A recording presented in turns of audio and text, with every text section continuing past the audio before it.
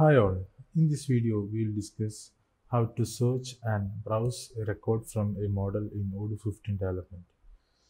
So let us consider an example of fetching records from the sales module. Here you can see a set of records in this tree view, and let us see how we can search records which are in the quotation state, and from that those records which are in quotation state, let us try to fetch the partners of those records. So for this, inside the sales order, inside my custom module, I have inherited the sale order, which is the corresponding model of sales module. And here you can see I have written an onChange function on the partner ID field. That is, when I create a new quotation, here you can see the customer field is the partner ID field. So upon changing or setting a value inside that record, the onChange function will be invoked or triggered, and it will run our set of lines inside that function. So inside this onChange function, I'm into a variable called quotations. I'm searching all the records from the sale order. That is, here I'm just using self.search, since the model from which I need the records is the sales order itself, which I have already inherited. If I am for fetching the records from purchase order, then I will have to use self.env, then the module name, like here you can see dot search. Here you can see self.env of stock.picking.type.search.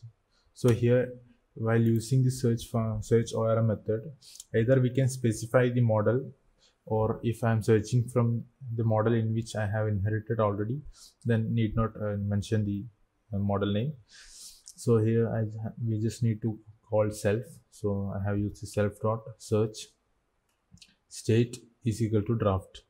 State draft is the technical name of the quotation, state quotation. So here it will fetch all the records which are in the quotation state and will store in this variable quotations, and I have printed it over here. And next, inside a new variable called partner, I am browsing all the partner ID from the already fetched quotations. So these quotations will contain all the records which are in the quotation state, and from there we are browsing the partner ID and storing that into a variable called partner. So upon running this, you can see the changes inside the log. Here I am selecting a customer, and now you can see the inside the log the two print functions got executed. In the first function in the first print quotations, you can see all these all these records of ID are in the quotation state, and here in the partner, so let's see from here.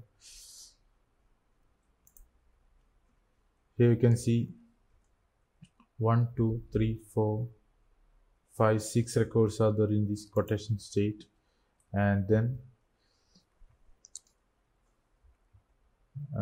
the corresponding records to like is here 1 2 3 4 5 6 7 8 9 10 11 12 13 14 quotation state records are there, and from there you can see the partners here.